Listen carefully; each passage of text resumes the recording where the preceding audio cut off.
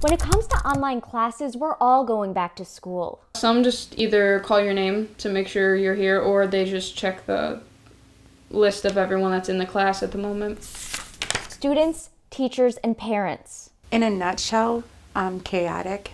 All taking a crash course on remote learning. And the grades are mixed. Kind of difficult. Like, it's the learning by myself, really. The learning by myself is kind of difficult. A survey of hundreds of districts around the country exposed students in high-poverty communities were spending less time in their remote classes last spring. A 3 News investigation looking just at the data from the start of this fall semester suggests that problem still persists in Cuyahoga County, as suburban schools scored higher than inner-city schools in one key area: attendance. It's good. It's an adjustment, but it's working out.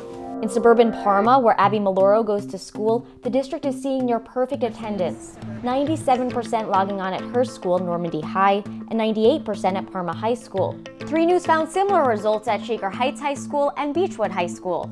I say fair. It's going fair. But in Cleveland Metro schools, where 37,000 students have been in virtual classes since March, 3 News found roughly 5,600 students not regularly logging on. Sometimes a Chromebook goes out. And we've been up here twice to get new Chromebooks because this one will go dead. While Cleveland Metro Schools has given students Chromebooks and hotspots, Brenda Cook-Weems says her son Thomas often has problems logging on. How many times has that happened? Twice. This is the second time. And perhaps even more troubling is Cleveland's high school attendance. The most recent data available shows only 63% of students logging on at Thomas's school, Glenville High, on par with the 64% average attendance at John F. Kennedy and 66% at Collinwood High School. Yes, I am very disappointed. 63% is not good.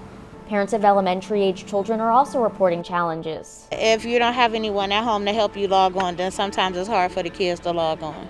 By me being at home with him, is a little easier for me to help him because he can't log on his own. It's going to take us some time to recover from this pandemic, which we're not out of yet. Eric Gordon, the superintendent of Cleveland Metro Schools, acknowledges the challenges and simply tells us they're working on it. Our attendance liaisons and attendance office are trying to reach out and find those kids that are just absolutely not signing on. When the pandemic is finally over, there's going to be an educational recovery, not just in Cleveland, but in this country. I also want to note that attendance in Cleveland schools has always been an issue, where historically 7 to 8% of students are absent each day. I reached out to a number of Northeast Ohio school districts for this report. To see what they all had to say, you can head on over to our website. That's WKYC.com. Rachel Polansky, 3 News.